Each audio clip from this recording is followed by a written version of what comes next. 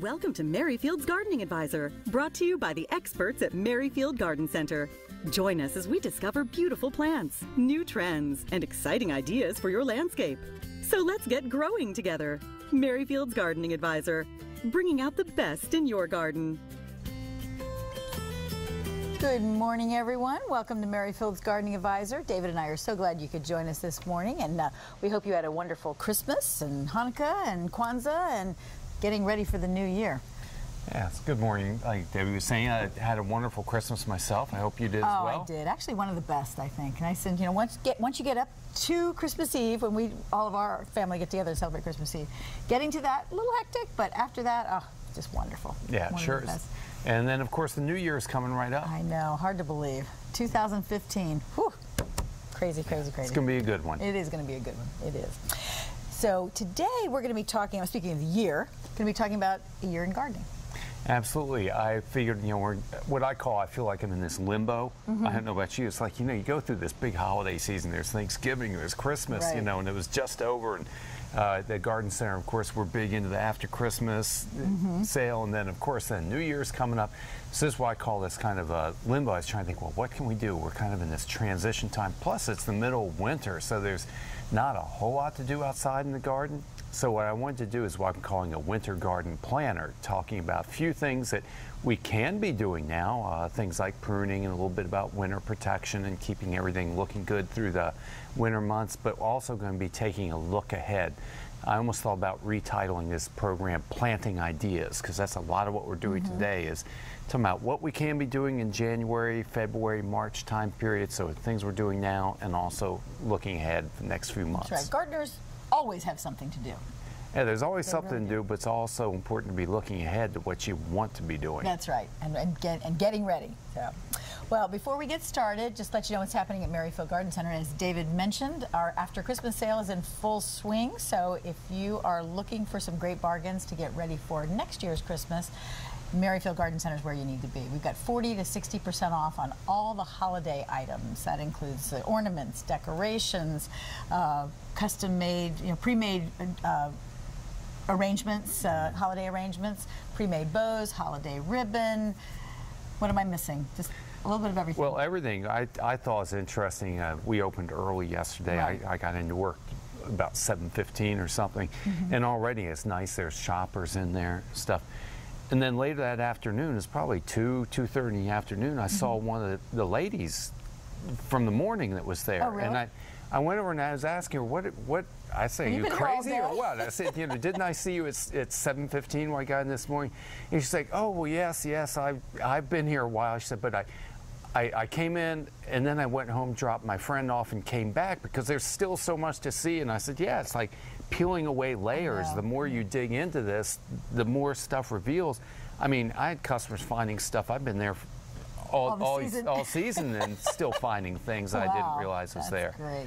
So yeah, there's so much there. Like I said, it's just peeling away the layers, and you keep finding more. Absolutely. So take advantage of that. 40 to 60% off. So it's great.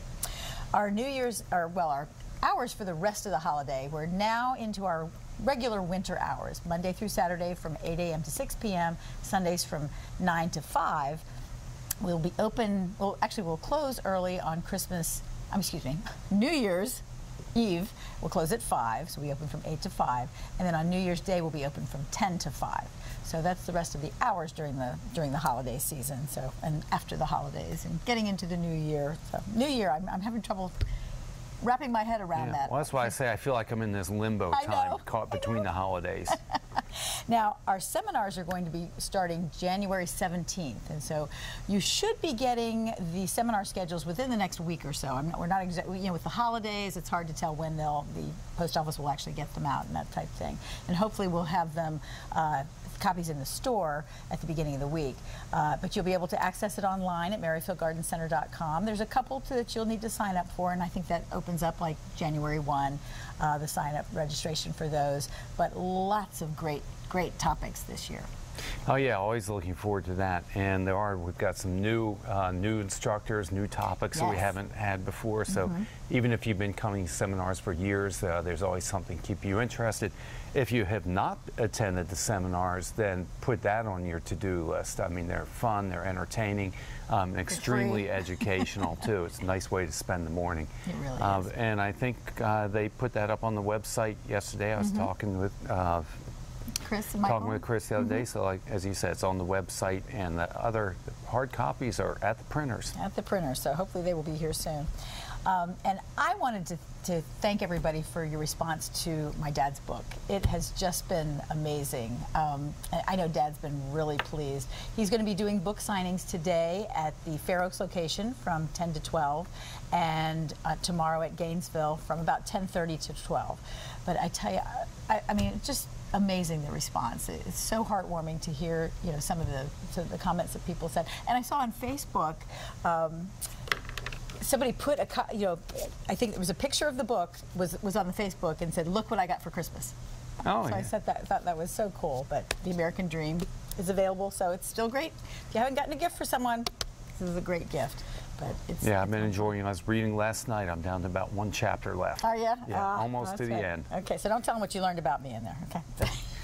I did want to tell them, I enjoyed the story about them, I guess when they were practicing with the horses, would have you run around the horse rink trying to lasso you. I remember that like it was yesterday. Donnie Nelson would be practicing his lassoing, and me and my friends Jenny and Cindy would be running around the ring. And Yeah. Oh, kids. So we will be taking phone calls later in the show. We haven't done that in a couple weeks, so we hope you'll give us a call. And if you've got any questions, that'll be about the last 20 minutes of the show. So stay tuned for that. So I think that is all the announcements for now. If we think of anything else, we'll let you know. Good. Well, I wanted to kind of kick the show off talking a little bit about the winter landscape. Of course, that's a beautiful snow picture, and I love the snow, and a lot of people do, because it really shows off the structure. It makes the whole landscape look different. I feel a little weird talking about this when we're having 50, almost 60-degree temperatures, but you never know what the weather's going to do around here. And I thought, well, let's go ahead and talk a little bit about the winter garden and winter damage in the garden. And like I said, it can be a beautiful thing. So we're talking about snow, and I go through a couple other pictures here. I've got ice, of course. And snow and ice are not inherently bad. I mean, snow is not only beautiful, but it forms an insulating layer over the plants. It's sort of the same thing with ice. Like you see, it makes the plants look really dramatic with the icicles and all on there. But the good thing about ice and snow, of course, is that it forms this protective barrier. The temperature is sort of held at 32 degrees. It buffers it against the wind. It provides moisture for the plants. So there's a lot of good things to say about, but as always, too much of a good thing becomes a problem. So when we talk about winter damage, ice and snow damage, really it's not a matter of cold, it's really just the weight of it. And sometimes the sheer weight of ice and snow in there can cause trees to fall over, collapse and break and damage like that. Now, like I said, we haven't really seen this, but if you think back, we had snow on Thanksgiving, and now it's 50 degrees at Christmas and so on. I did want to let everybody know, if you were to encounter this, and I hope we don't, but if we get into that situation where you do get where shrubs are literally the weight of them pulls them down, or trees where branches start to split and snap. Some of these things can be corrected, and we put a couple videos on our website at merrifieldgardencenter.com that kind of guide you through how to correct those problems. It's more involved than we have time to go into today. So that's, if you were to run into those type of problems, go merrifieldgardencenter.com and you can look those videos up. Yeah, there's one called Tree Repair and one called Repairing Damaged Shrubs. Good. I couldn't remember the exact titles of it. Now, a couple other things I want to say super quick, because I know we're over on our time. But winter damage also comes in the form of sometimes just extreme temperatures. We saw that last year where we were down into single-digit temperatures. It can also be a result of desiccation or just drying out. So that's really most of the time we run into winter damage is desiccation or drying. Fortunately, we had lots and lots of moisture this year, so everything's well watered and we're in good shape there. The only other thing, like I said, is extremely cold temperatures. Not a lot you can do to prevent or treat that, but if you had valuable, vulnerable plants like gardenias or we had problems in that, you can protect them. We sell special things like this shrub guard. It's a synthetic fabric, but it's nice, it's pretty, it's attractive, and you Very can nice. wrap your plants in that. There's also frost cloth, which I brought in to show you. Again, these are basically insulating blankets that you can use on susceptible plants or vulnerable plants to protect them against the cold. So we haven't faced those conditions. Hopefully we don't. That's right. But if you run into it, there's a couple pointers for you. Great. Okay, we're going to take a quick break, and we'll be back and talk about a gardening year.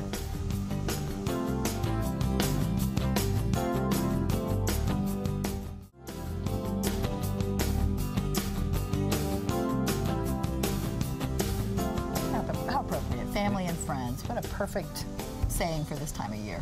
It is. It makes me just think, Happy New Year, That's everybody. right. It's on the way now. It's on the way. Well, we're talking about a gardener's calendar, and so that's a perfect time to remind you to pick up your free Merrifield Garden Center calendar. If you haven't as yet, it's filled with beautiful pictures and great gardening tips. So, perfect to have. Exactly, month by month, and that's kind of what we're doing today. And right now we're talking about things that you can do in the garden right now. We'll just get right back to our pictures, Okay. kick this off. Because again, we're talking about this is, hey, you're home and you got a little cabin fever, want to get out and work in the yard. That's what we're talking about. And it really is beautiful during the winter. The garden can be very beautiful. Oh, I love every season that goes through, and it's just, as I always say, it's just a matter of finding the beauty and how Right. you choose to view it. Of course, it's not like we're loaded up with blooms and blossoms, but really anything that adds a little color to the landscape really pops out, like you can see in that that winterberry holly and the use of the evergreens and grasses, and of course then the snow accentuates everything. But one of the things that you can be doing out in the garden is the winter is really the best time of year to be pruning most of your deciduous trees and shrubs. Of course, this is a big topic, and we'll have both seminars and classes. We've got 2 of them coming up this winter on how to prune, and we'll, I'm sure, be having a TV show focusing more attention on this. But one of the points I wanted to make today is while the plants are in their dormant season, they've shed their leaves, they're in this state of rest during the winter months, this is the perfect time to go out and do most of your pruning. And really, I'm talking about that could be January, February, early March, you find what fits your schedule. You're in there and, like, say, a nice day and go out there and go to it. And so as you were seeing, like in that picture before, crepe myrtle is a good example of a plant. You can prune that back in the winter time. It pops back out and grows through the summer and doesn't disrupt the flowering at all. Right. But there are a few things I'm going to say that you don't want to prune also. Right. And this is what leads to a lot of confusion because it's a very sort of plant by plant decision. Plants like hydrangeas, rhododendrons, azaleas, a lot of those you want to avoid winter pruning because they already have their flower buds on it. If you were to go out and look at a rhododendron or azalea, the flower buds are already present, and if you were to go in there and do your pruning in December, January, February, you'd be removing the flower buds. Hydrangea is another good example of that. A lot of people, almost everybody, experienced last winter where it was so severely cold that their hydrangeas, the top part of the plant, got killed back. Yes. Now they regenerated and regrew, but there were no flowers on there. So that's that same thing with pruning. You want to avoid pruning on them because you're not going to injure the plant, but you could disrupt the flowering. Right. So that's just something you can always call us or attend these classes if you have questions on a plant-by-plant basis. I also wanted to say, in terms of pruning, a lot of people have been calling in and wondering about cutting back various perennials. This, again, a lot of these are not right or wrong decisions. It's a matter of judgment. This is a picture I just took last week. I like to leave the perennials above ground, even in the wintertime. Now, clearly, you see that's that Hakana cola grass. There's some astilbe. They're totally dormant. But I feel like it still adds some interest to the landscape. Absolutely. So it may be dried up and brown looking. Some people say, oh, it looks dead. And if you want to trim it off, go ahead and trim it off. But to me, it adds a little bit of interest in there. Especially when that ice gets on there. This looks very shimmery. Yeah. Exactly. So it's a matter of preference. And this means, and we'll go back to our pictures here, some people might look at this and say, hey, that's messy. And if you think that's messy and unkept looking, then go in and cut it back. Right. I feel like in addition to adding the interest there, it also provides a little bit of winter shelter. And when I say winter shelter, it almost acts as a mulch to help protect the plants a little bit from the temperature extremes, but also insects. Insects need a place to spend the winter. And they're not all bad. I mean, most of the time insects are beneficial, and so examples would be like, ladybugs. They overwinter as an adult. They crawl into cracks and crevices and, between rocks and that type of place, and they shelter up for the winter time. Praying mantis that you see over there, it's a Carolina praying mantis popping up. Found him in my garden last summer. They overwinter as eggs, but again, they lay their eggs on the stems of plants. So that's just another reason I like to leave that vegetation in place over the winter time. It's a matter of choice. Right. Provide that shelter. Right. And super quick, I just want to say, if you're going to do any pruning out there, really, it's not difficult. You just need a couple basic tools for pruning your trees and shrubs. A good pair of hand pruners. Now these are actually made by Corona. They're sort of what I call the imitation Felcos, but they're very, very well made, good quality pruners. Pruning saw, that prune that you're holding, Deb, you'll prune anything up to about 3/4 of an inch. If you start going over that, then all you need is a pruning saw to get the larger pieces out of it. And then if I don't do a lot of shearing, especially in the winter, but if we talk about cutting back those perennials, then I just use, because people are always asking how I do it, there's different ways. I just go in here with a pair of hedge trimmers and use that to cut back the grasses and perennials and stuff like that.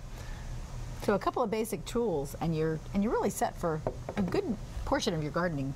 Yep, and it's time to do that, and like I say, we'll have a lot more detail in classes if you want to get into specifics on the how-to. Great. Okay, going to take another quick break. We'll be right back.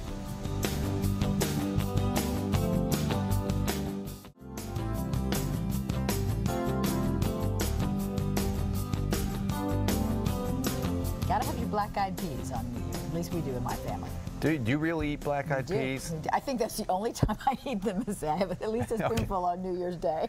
I know it's a tradition, but it's not one that I've been able to get into.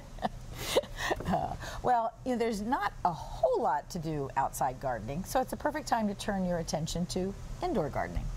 Absolutely. And so I was thinking, hey, as the holiday decorations start coming down and you maybe want to just go for a different look, or brighten up your home. Things look bare when you first take those holiday decorations down. Exactly. Just adding some tropical plants in there can be nice.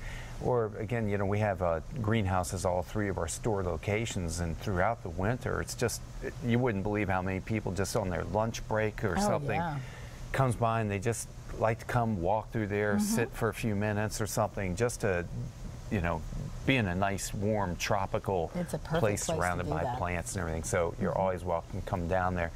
Now, as I've been saying, we're a little bit in this in-between state, because right now our greenhouses, we're still, we're still Christmas mode with poinsettias and lots of cyclamen and all those kind of things, and those are winding down. And then in the couple weeks ahead, we're really going to be beefing up our greenhouses.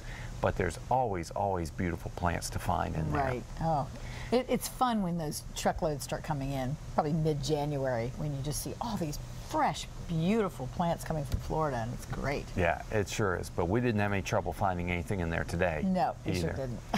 So I'll go through just a couple more pictures just as teasers, because I realize this first picture I have are begonias, both for beautiful foliage and beautiful flowers. Those are 2 different plants. I don't want to mislead anybody.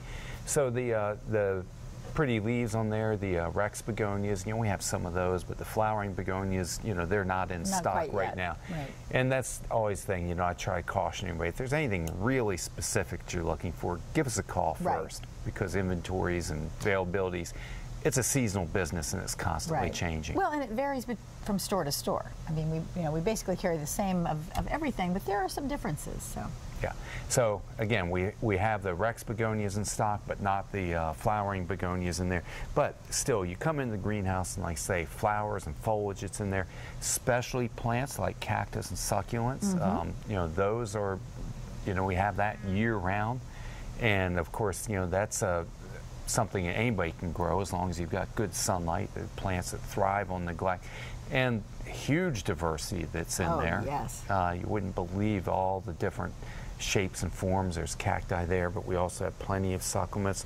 And then, of course, things like bromeliads, which are very easy to grow.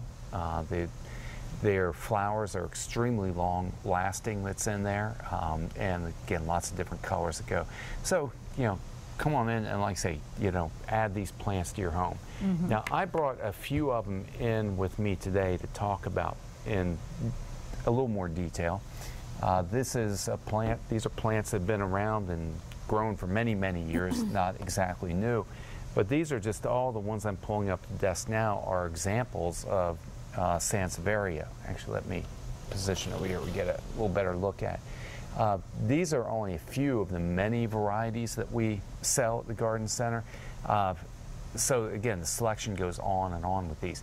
The thing that's neat, I brought these in. If you say, well, I've got a black thumb or brown thumb, or people are convinced that they can't grow anything, these are plants that just thrive on neglect. Right. They're plants that will tolerate low light levels. They do better when they're kept on the dry side. So they are not at all fussy. They're very forgiving. So if you're getting started out, or if you have a difficult location in your home where you feel like just nothing will grow, then these different forms of Sansevieria can be good choices for you. We even have one in the greenhouse that's flowering, which is really unusual. When they bloom, though, they get a nice fragrance on there. So another that I wanted to show off here in my realm of very durable, tough, reliable plants is this ZZ plant. ZZ plant, or sometimes it's called a cardboard palm. You can actually see it has this very thick, fleshy stem on there. That's an adaptation to retain moisture in there. So the only thing that can go wrong with this is overwatering. It's a plant that thrives on neglect, and it's best if you allow it to dry slightly between waterings. If you have a bright, sunny location, then they stay really vibrant and intense like this. In low light levels, their color starts to fade a bit. So those are some easy ones that you can find in the greenhouse today to look at. Okay, I'm just going to bring a couple over from my side and talk about those. Now this is a Chinese evergreen that I brought in, Aglaonemia. It's also in my easy care plant selection, but this is one that actually likes to stay a little bit moist.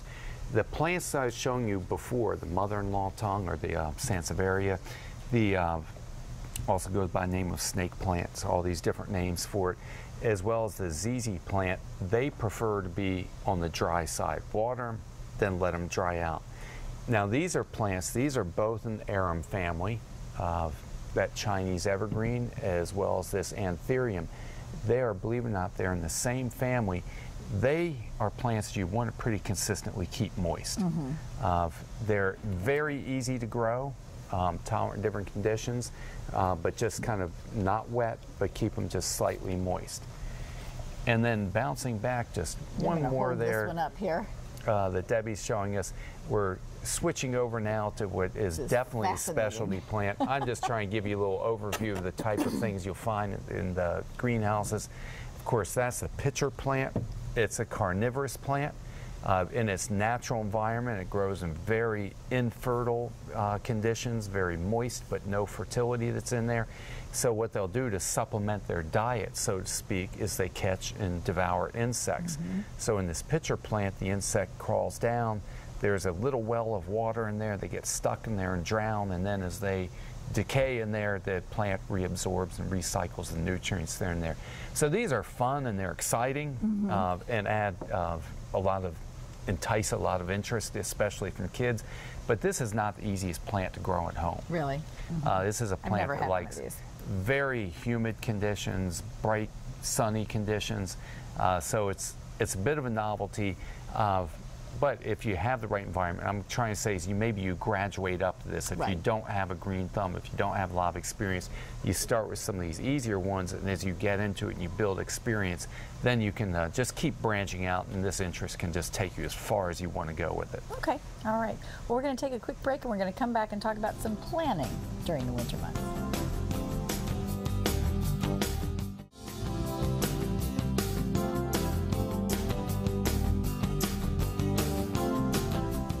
It's always time to garden, right? It sure is, exactly. That's what we do. We keep finding things for you to do. That's right. Before we get to the planning, you've got a couple of things to show to help with the houseplants. Right, because when you're talking a little bit about if you're turning your attention indoors and growing plants inside, oftentimes, actually normally, the #1 limiting factor is how much light you have. That's why I'm always asking people, that's my first question when they're selecting house plants is, well, how much light do you have available? Right. Because plants, they need sun, they need water, they need nutrients to live, and we can provide the water and the nutrients, but the sun becomes a limiting factor. One of the options, of course, is if you don't have bright sunny conditions, is you can also supplement that lighting. So I just brought in, and again, we carry a pretty good selection of different lighting, but if you need to supplement to get more light in there into your home, that then opens up opportunities for you to get more plants into there. Right. So what happens, these are grow lights. They offer the full spectrum of sunlight. Normally, most of our indoor lighting tends to be sort of at the blue end of the range. These light bulbs provide both the blue as well as the red end of that spectrum. And the lighting has changed quite a bit. Oh yes, over the years. Right, just like for energy efficiency, the incandescent bulbs have been phased out, and now they're being replaced with compact fluorescence, LED, those type of things. So I just brought a couple of these in. And this also leads in a little bit to our next subject. I'm going to talk about when it comes time to start growing plants from seed. And seed starting, again, one of the biggest issues that people have with that is trying to do it with insufficient light. Right. Because pretty much all your seed grown plants require really good bright light conditions to germinate and get well. Now, we don't look like this at Merrifield Garden Center yet, but within the next couple of weeks we will. Right. Thank you for being very clear on that. When you come into the garden center today, you're going to find fantastic after Christmas bargains. You are not going to find this big extensive seed collection. But you know what? Seeds are already showing up in the warehouse. That's great. And what our process, and this is following the seasons, the same as you're going to be doing there at home. As we make our way through the Christmas stuff and all that gets taken down and put away, the first thing that goes up in its place are seeds, because you can start selecting and buying your seeds, as we go into January, February. Most of these things, you can get a head start on the season and start them, again, by growing indoors. That's usually happens around February, March time period. But we carry a huge variety of seeds. There's no reason that you have to go through the catalog sales and stuff. We usually represent 5 or 6 different suppliers, and each one of those suppliers presenting hundreds of varieties. And again, we'll be addressing that in a lot more detail. We've got like 2 different seminars on the seed starting. We'll talk about detail in the class. But hey, while you're sitting at home and kind of thinking about the year ahead, keep that in mind as well. Right. We'll have all the supplies that you need as well. So that's nice about coming in and looking at the seeds there. You could pick up everything you need right there. Oh yeah, and like I said, all the seed trays, the soils, everything you need to get going on that. Right. As we're sitting around kind of dreaming about spring and what's ahead, a lot of us think about that with the bulbs, the tulips, and all that popping up. And I wanted to kind of emphasize, if you have not done so already, you can still plant bulbs. It's not too late in the season. Most of these bulbs, they need a little bit of chilling time in the ground. And it occurred to me because they all went on half-price sale yesterday, so along with our after Christmas sale, right? So if you don't already have those bulbs planted, so you get a little better looks, because this is to entice you in there. You know, like I said, hyacinths, daffodils, tulips. These are all bulbs that you can plant now. We got this nice 50-degree weather, some good moisture in the ground, so let's go ahead and get them in the ground right away, and they'll come back and reward you next spring. But the bulbs I really wanted to talk about, and we'll proceed now, we have to go to pictures, because these are not bulbs I have in stock now, but thinking ahead in our planning ahead kind of theme. This is a picture is probably taken in July. Right. You know, things like cannas. We'll just move through these cannas, those big dramatic foliage and the orange and red flowers in there that the hummingbirds love so much. Dahlias, if we see our next picture there, really hit their peak bloom in September. And then one that I've made a commitment, this is one of my New Year's resolutions, are gladiolas. I'm going to plant gladiolas. They don't show up so well in this picture, but this is the thing, gladiolas, it's a lot of times people think of that as sort of an old-fashioned flower. They're not, I don't know anybody's planting. I couldn't find any garden pictures with them, but here they are in the flower arrangements with that deep purple flower. And I've decided I got to get these back in my garden. But these things, cannas, dahlias, gladiolas, the caladiums, these are bulbs, corms, and tubers that are planted in the spring. Again, this is my looking ahead, because we don't have them in stock today. Don't come in the store shopping for these. They're not there. But they will be arriving as we go in and the Christmas stuff comes down. Right. These are, what we're talking about now, are bulbs, corms, and tubers that are not cold hardy. They need to be planted in the spring so that you get those flowers popping up in the summer. So that's my sort of garden calendar theme of looking at what you can do the next few months. And again, I've asked Karen, who's been on the show several times, to do a class on this, because I've decided that really they're underutilized. Yes, people have moved away from it for some reason, and they need to be added back into our gardens. Right. And always remember, you can come into Merrifield Garden Center at any time, talk to our gardening specialists about the bulbs, about the tubers, about the corn, about the house plants, go in the greenhouse. We're there for you, and we're open all winter long with information. Also, the website is a great place to find information. We've got tips listed for each month. The calendars have great tips, so there's always lots of great information at Merrifield Garden Center. Yeah, I'm glad you mentioned it, because sometimes people are surprised that we're even open during the winter, because a lot of garden centers just close down for 2 or 3 months in winter, but not us. We're there. We're there every day, every day of the year for you. All right, we're going to take a quick break. When we come back, we're going to take your phone calls, 703-387-1046. So we'll talk to you in just a couple minutes.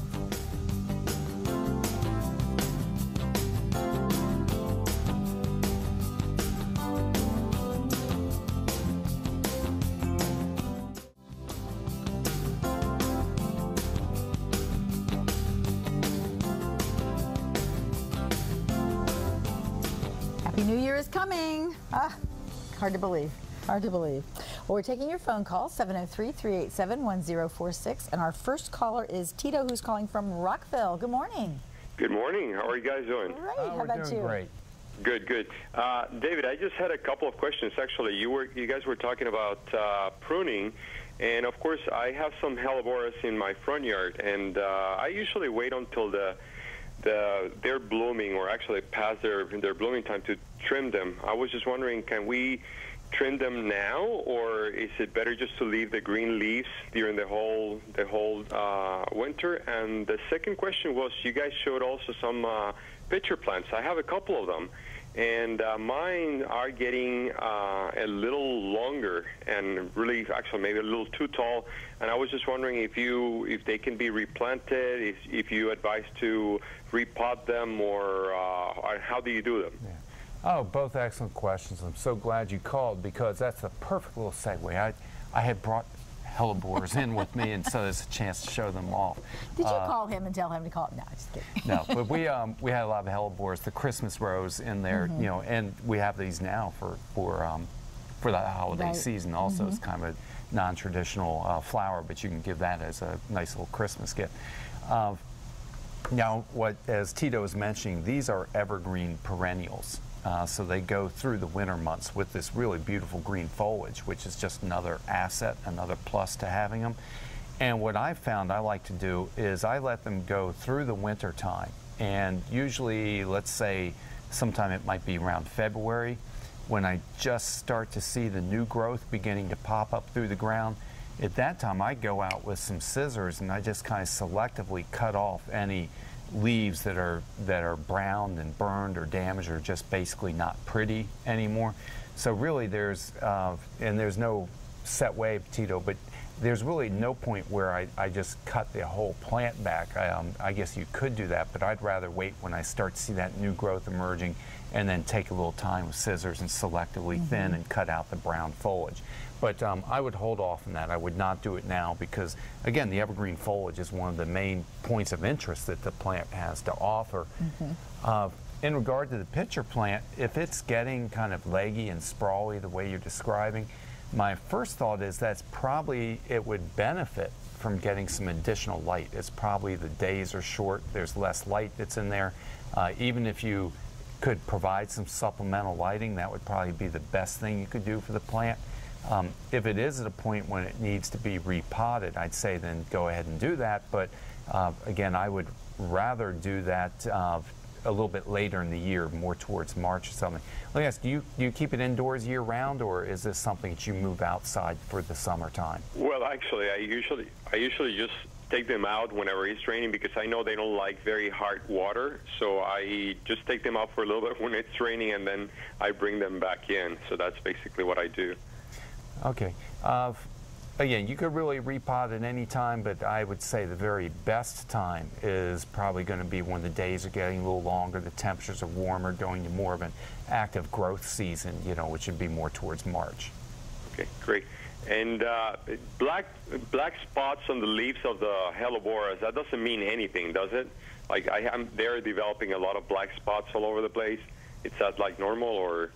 Well, I see that a lot of times, and that could be a fungal leaf spot. But again, it's nothing I ever spray or treat. I feel like it's something that, again, when I go into that March time period, anything that just doesn't look pretty or it's not attractive, I just cut that off and throw it away, you know, and I think that's the best way to manage it. It probably is a fungal leaf spot, so technically it's a disease, but nothing that's going to get out of hand or nothing that's really harmful to the plant. Great. Happy Okay, New Year, great. Tito. Thank you so much. Thank you so much. Thank Thank you, guys. Happy New Year. Thanks. Bye-bye. Okay, Susan is calling from Fairfax. Hi, Susan. Hey, how are you doing? Great, and Doing you? great. Good. I was just wondering what some colorful bulbs are to plant in a local area that are deer resistant. Oh. Here's the $64,000 question. Yeah. Now, if you're talking about spring flowering bulbs and things that you could literally, you normally I say, hey, try to get them in the ground by Christmas, but so I mean, it's something you could do this weekend or over the next couple weeks. It's probably some of the best and most reliable foolproof for any type of daffodil, and there's so many different daffodils, and they also multiply with time. So I think that's a really great value that's in there, and all different color combinations. Hyacinths, the deer tend to leave those alone, and of course they have the nice fragrance that's in there. Those are the two that come to mind right away. Now, on the bulb labels, because it's such a problem, they're usually labeled deer resistant. You'll see a little symbol of the deer with the cross go through it. So if you come in to look for them, they'll be identified. Alliums are another one. They're the flowering onions, or just grouped together, called alliums. Again, beautiful bulbs, and nobody squirrels, deer, you know, animals leave them alone. So you've got several choices. Great. Thanks so much for the phone call, Susan. Have a great weekend. Okay, Jim is calling from Bethesda. Are you there, Jim? Yes, I am. Good morning. Yeah, How are you? good morning. Good morning. Love your show. Thank you. I've got a question about pruning back a pine tree. I have something like a blue spruce, an old Christmas tree we planted, and it's starting to take over the driveway and brushing the cars as we come in and out. Can I cut back about maybe all the way around, maybe 8 inches, 10 inches or so? You've got to be really cautious about this, Jim. What happens is on other plants, let's say a holly, for example, broadleaf plants, on a holly, all up and down that stem, they're dormant buds, and you can cut that back, you know, 2 inches, 2 feet, you can cut it back as much as you want, and there are dormant buds that will pop back out and regrow. On conifers, like spruce and pine, their growing points, their buds are only at the tips of those branches. So you really can't shear very far back into the plant. If you cut back into where it's just kind of woody growth, it's not able to regrow or resprout. So you have to just be very stingy, is the word that I use. Or if you go in there and you prune the plant aggressively and you create a bald spot, it will never fill back in. That's always there. So if you're removing branches or pruning back into there, just be really sure that that's what you want to do, because you only get one chance at it. It's not going to regrow. Traditionally, the way these are pruned is we wait till what we call the candle season, and usually around late April, May time period, you'll see that terminal bud, that tip starts to elongate and stretch out, and it looks just like a candle. That's why they call it the candle season. And that's the time that we go in and prune them, and we just do a little bit of light shearing out the tips of the branch and don't go back too aggressively. So it's a little bit of a yes and no answer. I'm saying you can prune them, but you got to be stingy and thoughtful about it, and really the best time is when you're starting to see those tips, those new buds elongate out. Great. Thanks so much, Jim. All right, thank you very much. Have a great weekend and Happy New Year. I can tell Jim was a little disappointed with that answer. Not what he wanted to hear, but it's just what it is. We're going to take a quick break. When we come back, we'll talk to Mike and Charlotte, so stay tuned.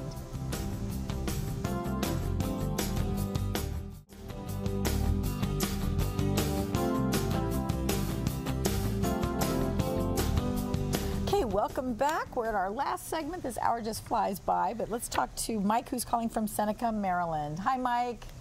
Hi, how are you? Great, and you? Just fantastic.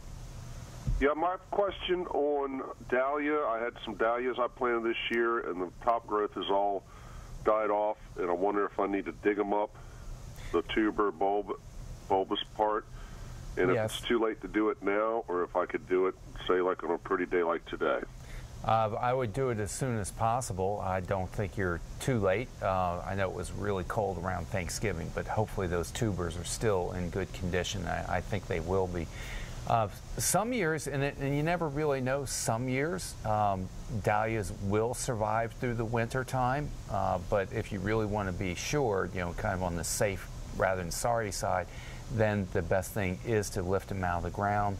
Knock all the loose dirt off of them. Just put them someplace where they can kind of air dry, and then at that point in time, after they are dried and sort of cleaned off, put those tubers into storage, where they ideally want to be at about 50, 55 degrees in a dark location, you know, so basement or garage or something like that. Sometimes people dust them in a little bit of sulfur just to help prevent any rot over the winter time. But Great, yeah, thanks a lot. I would get to that as soon as possible. All right, thank you. Perfect day to do it. Right. Thanks. Thanks so much for the call. Okay, our next caller is Charlotte, who's calling. I've got to hear that you're calling from Hanover, Pennsylvania. You're not in Hanover, Pennsylvania right now, are you? No, I'm at my mom's right now. Oh, okay. Thought, oh, that would be very cool. So you're from Hanover? I'm from Maryland, but I moved to Hanover, I guess, about 7 years ago. Okay. Okay. Well, welcome back home. Thank you. Thank you. What's your question today? But I saw your show, which you're on, and I saw your gardens, and they looked all, really beautiful. So I thought, well, okay, I'll get your catalog, and I guess I'll start, preparing my seeds. Oh, good. And, excellent. Look what you got, and that's great. Probably start ordering from you. Well, we don't have a catalog. You can go online and see what the type of things that we have. But as David was saying, the seeds will be coming in soon, and that type of thing. So. Okay. But so Charlotte, I'll you're just go close online. enough. You're close enough to come into the store though and see us. We get people travel from all over. We get people from New Jersey. That's right. We get people from New York. We get people from North Carolina that travel. So. Oh, Well, okay. thanks. So where is your? I see. Mm-hmm. Okay, Merrifield Gardens. Right. Okay, I'll look it up and then We're in Virginia. We've get got down 3 there Virginia locations. sometime in the spring. That's great. Thank you so Okay. much for the call. Glad to have you watching. Okay. Take Looking care. forward to Enjoy the meeting you. holidays. Thanks. Great. Okay. Bye-bye. Bye-bye. Okay, our next caller is Cindy. And let's see, Cindy, where are you calling from, Cindy? Landover. Great. Good morning. How are you? Fine, thank you. Good morning. Thank you for taking my call. Sure. My question is, I dug my hibiscus up, or as my family member calls it, a hot biscuit. And it's flowering in my house. I have it in my basement. And could you tell me what else I can do to maintain it? And also, one family member said you should cut it back, but the other one said you don't cut them back. And I didn't cut mine, but my one family member cut hers back. So how do you maintain it? Well, that's the way it is with gardening. You know, there's no one exact answer. It always depends a little bit on what your situation is, what your objectives are and stuff. Now, I can tell you, hibiscus, it's a tropical flower. If you have a really bright, sunny environment and you can keep it actively growing, it will grow and flower for you all winter long. But to do that, it requires really as much bright and sunny conditions as you can.